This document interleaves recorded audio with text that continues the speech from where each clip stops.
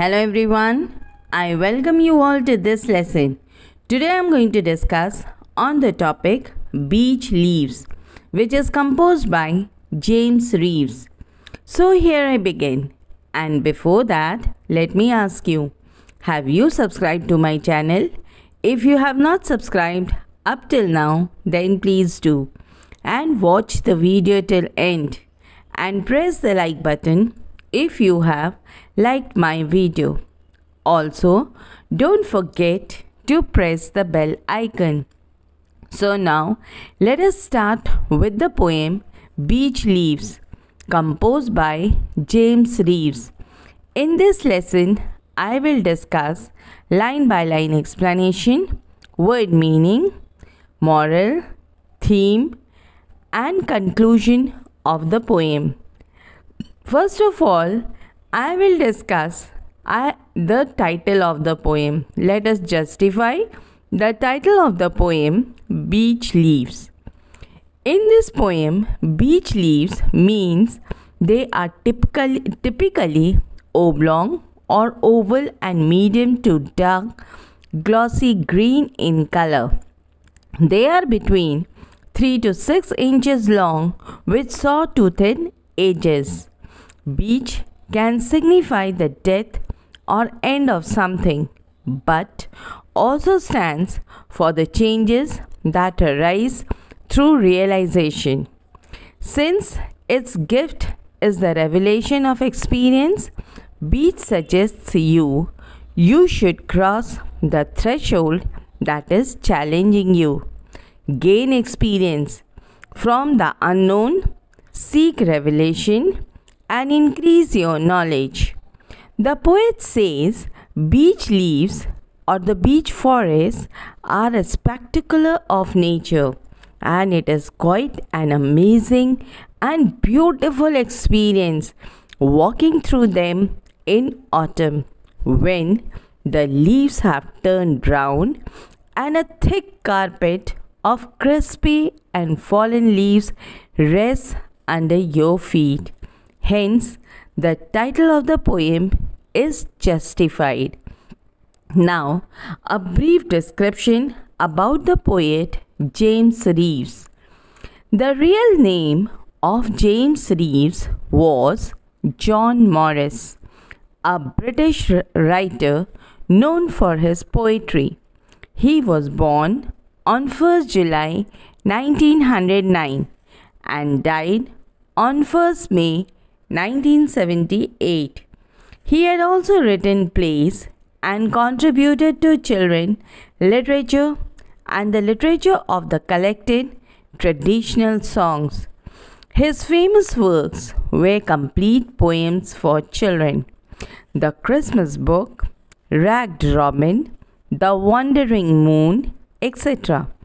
He was a 20th century British poet, dramatist, children's author, and a literary critic. He was a famous American country singer and song writer. Not only this, he was an English presenter, journalist, radio presenter, an American boxer, a regular football expert, and many more. He was very talented and an all-rounder. Now children, a brief description about the poem Beech Leaves. Beech leaves are of 4 types. The robal and Antarctic beeches produce alternating leaves that overlap, giving the impression of herringbone pattern. All produce fall color except the Drombe's leaves. Southern beech, which is evergreen in color. The leaves of the American and the robal beech leaf may change color in the fall, that is bronze or yellow for the American and red, gold or orange for the robal, and they remain green before shedding. The foliage of the Antarctic beech changes to bronze or golden when they fall.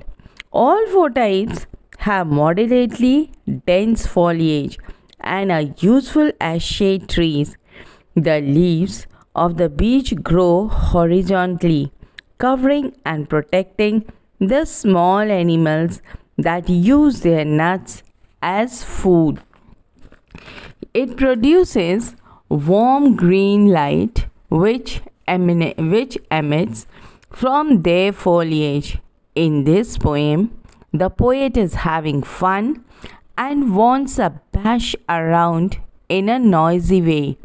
He is crushing through leaves and waves and making animals nervous. The poet loves nature and appreciates it even on a daring adventure and joyful adventure. He is brave and merry. Birch tree leaves emerge lying green in spring, unfolding like fans and cover in silky hairs. They turn dark green in summer and vibrant copper in autumn. Young beech tree leaves hold leaves all winter. Now let us start with the first stanza, and the lines are: in autumn down the beech wood path, the leaves lie thick upon the ground. It's there I love to kick my way and hear the crisp and crashing sound. Now the word meaning. Autumn means the season after summer and before winter in the northern hemisphere from September to November, and in the southern hemisphere from March to May. Beech leaves are typically oblong or oval and medium to dark glossy green leaves. Thick means broad or dense. Ground means the solid surface of the earth. Kick means to strike. Crisp refers to firm, dry or brittle or crunchy. Crashing means loud noise made when things break or fall, dashing or smashing. Now the explanation of the first stanza. In this stanza, the poet has beautifully described about the autumn season, saying autumn dresses up in gold, the richest season of the soul. Autumn embraces changes, even as she is falling to pieces. In autumn, down the beech wood path, the leaves lie thick upon the ground. In this line, the poet is walking down the forest of beech wood path, where he is walking alone and is appreciating the beauty of nature. As it is the season of autumn, so the leaves are lying down on the ground. The leaves have a subtle magic in falling down on the ground. The leaves have a subtle magic in falling. One of the greatest lessons the fall of the leaf teaches us is that do your work well and then be ready to depart when God shall call you. The poet is having fun in walking on the thick bundle of leaves lying down upon the ground. It's there I love to kick my way and hear the crisp and crushing sound. The poet says his trip down the leafy path is kicking and leaves coming on his way and wants to bash around in a noisy way. He is crashing through the leaves. This shows that the poet appreciates nature, loves the crisp and crash sound of the leaves. In this stanza, we come to know that the poet is active and interested in dominating the natural world as he kicks his way through the leaves and loving the crashing sound of the leaves. So, This also shows the joyful adventure of the poet through nature and feeling of complete joy towards nature. Now let us start to stanza number 2, and the lines are: I am a giant and my steps echo and thunder to the sky. How the small creature of the woods must quake and cower as I pass by. Now the word meanings. Giant means a legend and legendary human like being by great stature and strength, or a living being of great size. Echo means a repetition or imitation of sound. Thunder refers to the sound that follows a flash of lightning. Quake refers to shake, tremble, or quiver. Cover means crouch down in fear or crunch. Now the explanation of the second stanza. In this stanza, the poet compares himself to a giant, as his feet was too big to crash upon many leaves lying beneath. The line, I am a giant and my steps echo and thunder to the sky. When the poet speaks this line, says this line, it shows that he feels to be in charge of nature by describing himself as a giant. And as he walks down on the carpet of leaves, making a crispy and crunchy sound, that is, noisy sound, is compared to the sound made by the leaves. Lightning in the sky, that is, noisy sound, is compared to the sound made by lightning in the sky. So the poet asserts his authority over the nature. The leaves, the loud sound of the footsteps is made when the poet walks on the leaves. The poet feels that he is a giant because the fallen leaves are too small as compared to his feet. Or giants are known for terrorizing other creatures, and the poet steps down upon the outdoor as a powerful creature on the leaves. The line, how the small creature of the wood must quake and cower as I pass by. In this line, the poet says that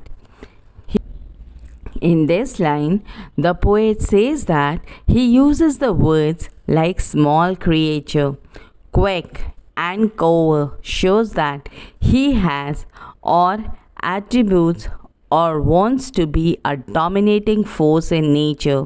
Both quake and cover suggest the fear someone feels in the presence of a powerful ruler. The small creatures of the woods refers to the animals living in beech forest. So the poet is crashing through the leaves and scaring the animals, as there is a loud sound made by the leaves as they are dried, and so when the poet walks on it, it makes a loud sound, the crunchy and crispy sound. Now the third and the last stanza, and the lines are: this brave and merry noise I make in summer also when I stride down to the shining pebbled sea and kick the frothing waves aside. Now the word meaning. Brave means courageous or fearless.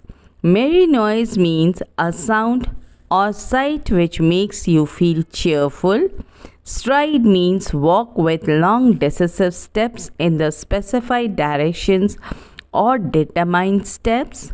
Shining means climb together up or down by gripping with one end arms and legs, that is, to climb something like a rope or pole, that is shinning. Pebbly sea means a pebble is a small, smooth, round stone which is found on the beaches and at the bottom of the river. So, pebbly sea means refers to the stone found in the sea. Frothing refers to bubble, foam, or rise in the soft, light mass. Waves means which moves loosely to and fro. Aside means to one side or out of the way. Now the explanation of the third and the last stanza. In this stanza, the poet says that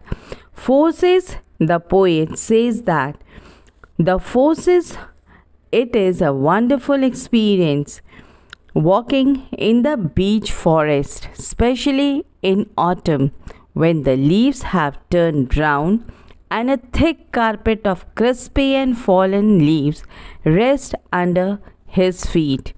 Under such circumstances, the poet walks courageously, making a happy noise, crushing the leaves under his feet, which gives him a feeling of joy into the lap of nature, as the dry leaves makes a scrunching sound. The line, "This brave and merry noise I make in summer, also when I stride." The poet is very brave and is walking through the forest on the carpet of autumn leaves, and the sound made by the crushing leaves gives him lot of joy. So the poet is on a daring and joyful adventure through nature. In summer season, also the poet walks on these carpet of fallen leaves with long steps to enjoy the beauty of nature. The line, "Down to the shining pebbly sea and kick the frothing waves aside."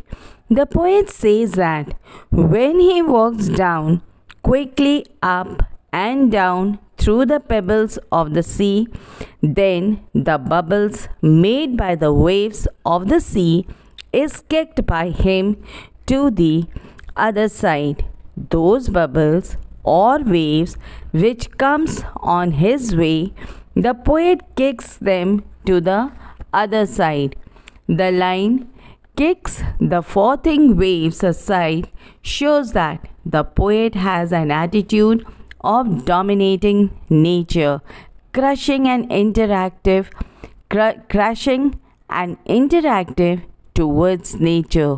Also, he is a lover of nature and praises the beauty of nature. As one says, this is a very famous quote, children, "Beauty lies in the eyes of beholder." So the person who is looking at the beauty, he can appreciate that natural beauty in his own words. So was the poet. He was mesmerized by the beauty he had seen in the beech forest. Now let us do the poetic devices. Let's see which all poetic devices are used in this poem. Number 1, rhyming scheme. The poem does not follow a regular pattern of rhyming scheme in the first stanza, second stanza, and the rhyming scheme is ABCB. And the words from the stanza are path, around, ground, way, and sound. In the second stanza follows the pattern of rhyming scheme of ABAB, and the words from the poem are steps, sky, woods, and by. The third stanza follows the rhyming scheme of AABA, and the words from the stanza are make, stride, see, and aside. So children, what we have seen, that not a regular pattern of rhyming scheme is followed in the first and the second stanza of the poem. All the three stanza is having a different pattern of rhyming scheme. Number 2 is alliteration. Alliteration is the repetition of consonant sound into or more closely placed words. This is called alliteration. The instances of alliteration in the stanza is The crisp and crashing sound whose where C sound is repeated. Metaphor. A metaphor is a figure of speech that describes an object or action in a way that isn't literally true but helps to explain an idea or make a comparison. The example of metaphor is seen in the second stanza, that is, I am a giant, which means the poet is not a giant but too big as compared to the leaves. Number 4 is imagery. The poet uses both visual as well as auditory imagery in the whole poem. Now the conclusion of the poem. This is a beautiful poem in which the poet has actively participated in a daring and joyful adventure, appreciating the beauty of nature. Beautiful beyond imagination is God's creation. The poet is having fun and wants to bash around in a noisy way. He is crashing through the leaves and making animals nervous, that is scaring them away. In this poem, we find that the poet has an attitude of dominating nature.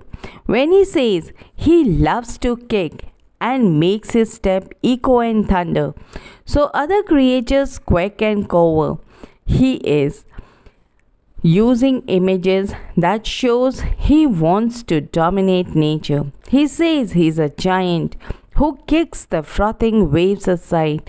Giants are known for terrorizing other creatures, and the poet is stomping through the outdoors as a powerful force. He finds that the poet's feelings towards the nature have complete joy through the words love to kick and merry noise. The poet loves to be in nature.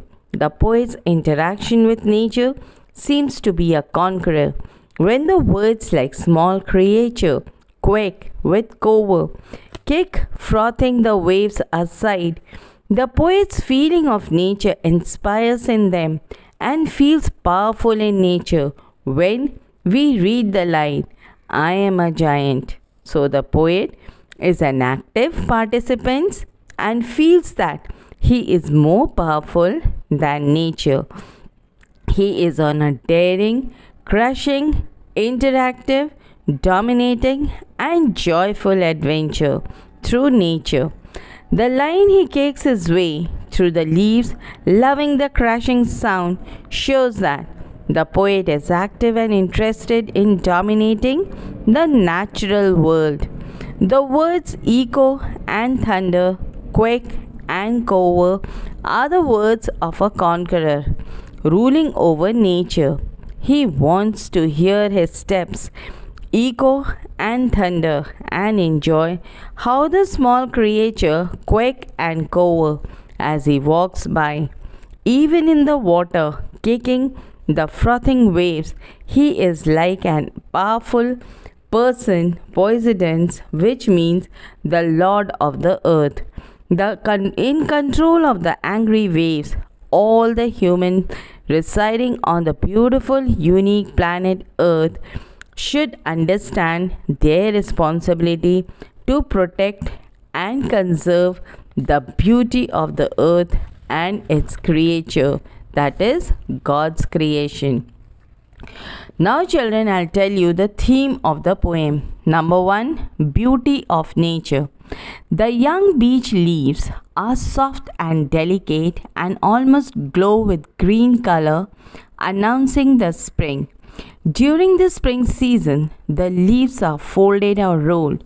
They fold along the central rib. These soft, tender leaves are edible.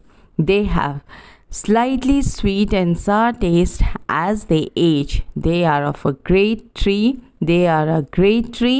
to watch any time of the year, and the leaves are amazing in all seasons.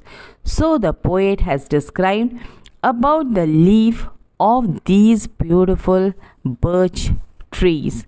They are really amazing. Number 2, valuable.